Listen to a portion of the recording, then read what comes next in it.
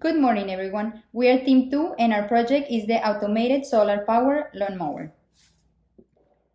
The team members are Harrison, Matthew, Ross, and me, Catherine. And our advisor is Dr. Stefanakos. Our table of content includes problem-solving statement, system block diagram, sequence diagram, PCB diagrams, calculations performed, hardware and software development, testing and plan, and work division. Problem statement.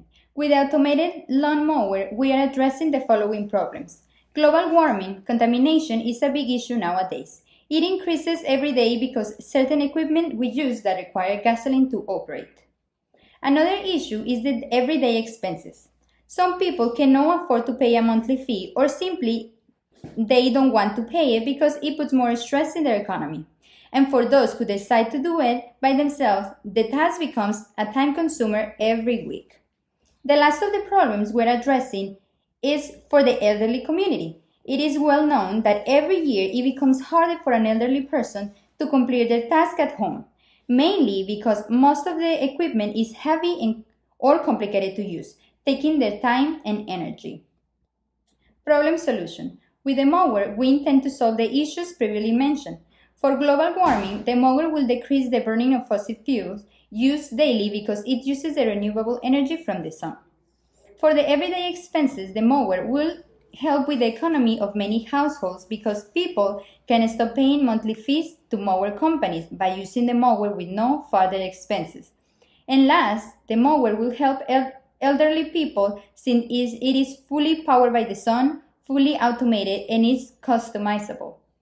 Elderly people won't need to do anything but to place it in the desired area of their lawn, saving time in their day.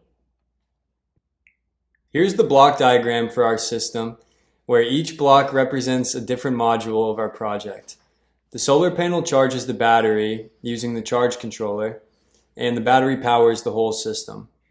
The sensors tell the microcontroller when to stop and turn, and the H-bridge chips are used so the wheels can move in reverse when turning.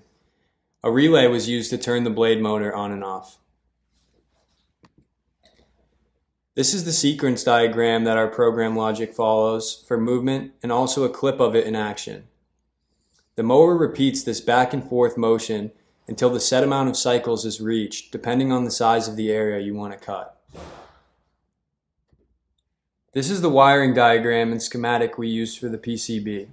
Each box contains a main component that are connected to each other using net ports. At the top left, we have the microcontroller box, where you can see each individual connection labeled based off of what it goes to. On the right side of that, we have the power input, and in the middle, we have the left side motor drivers and the right side motor drivers. And at the bottom, we have the sensor inputs and the blade motor relay. Here's the PCB schematic where you can see each component in its place on the board as well as the traces that connect them. We made sure to use large enough traces to carry the required current. And here's the final PCB with all the components mounted. I will discuss some of the calculations that drove many of the hardware design decisions. Our device is fully powered by the attached solar panel recharging a lithium-ion battery. The two main power-consuming components are the four-wheel motors and one blade motor.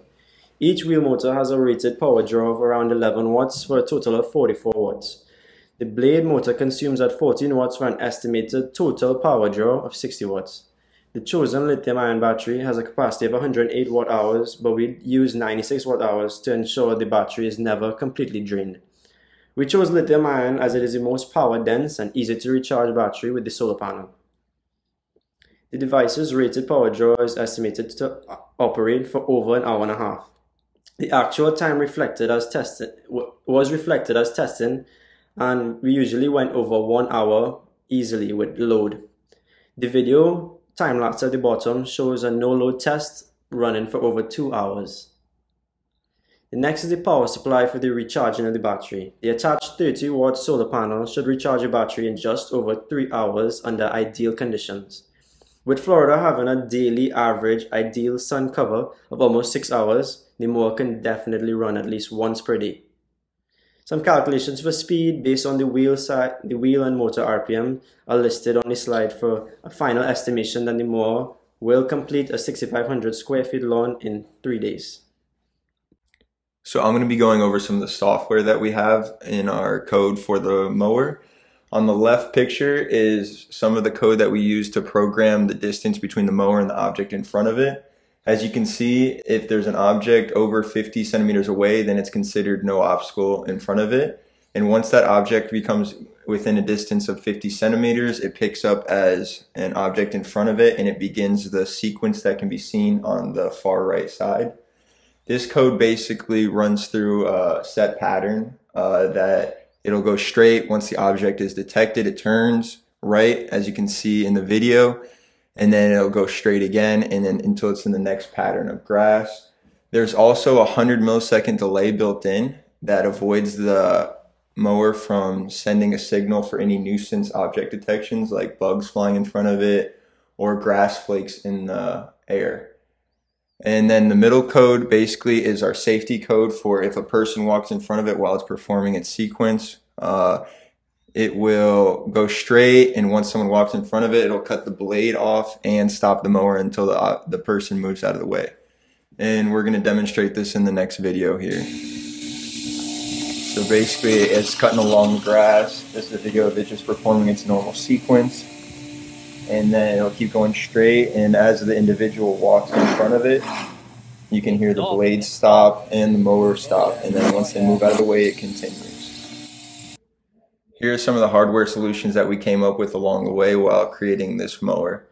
So on the far left top corner, you can see the underside. We have an 8-inch blade that cuts the grass, and it's protected by an 1.5 inch deep steel L bracket that's safe for anyone getting their fingers or any objects getting underneath it and getting cut by the blade. It also has 7.5-inch wheels that are powered by individual motors on each wheel.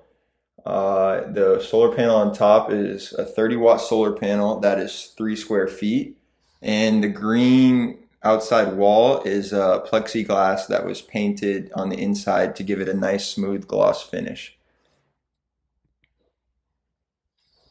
The testing plan includes many essential methods of checking to see if the mower meets the design requirements. The programming testing was mainly done in the field, tweaking hardware and software to achieve precise programming for turning and stopping, etc. The hardware testing came naturally throughout due to limitations. For instance, the initial frame was too heavy as the plexiglass was too thick. We then opted to use a high-density plastic that was thinner, and as you can see, we reinforced with the L plates as it was a little bit flexible. The materials used were also chosen to pass all the test requirements for heat and durability, as the painted plexiglass and the solar panel ensured heat did not get to the internal components. The rear wheel traction was also reduced to pass the second turning test as shown in test 10, as it had too much traction and the turning in one spot was not as good. So here we have a few videos of the mower cutting a few different styles of grass. As you can see, the bigger one, it's more of a weedy lawn, and it's going over some high weeds. The top left is going through some thicker, like St. Augustine style grass, and you can see on the sidewalk it follows a straight pattern and gives it a nice smooth cut. We have the blade mounted 3 inches above the ground on these videos, just for your reference, and it could handle high grass or thick weeds or pretty much anything pretty well. And here we are doing some water testing at USF Lawn. So we went there specifically when they had the sprinklers on, so that way we can test our waterproofing to make sure the electronics still work, and it was a very durable machine. So we basically held the sprinklers on it for some time while it ran through its standard pattern. And as you can see from the 2 roof panel angles, it helps the water slide down smooth, and we didn't have any problems with water on the inside. The total budget for our project exceeded the estimated value, and there were a few components that increased the amount due to them failing in testing. For instance, the stepper motors initially chosen for their high torque eventually limited the movement due to their high holding torque. We end up switching to 4-gear DC motors that effectively move the project. In the end, all the materials were split evenly between ourselves as we did not have a sponsor.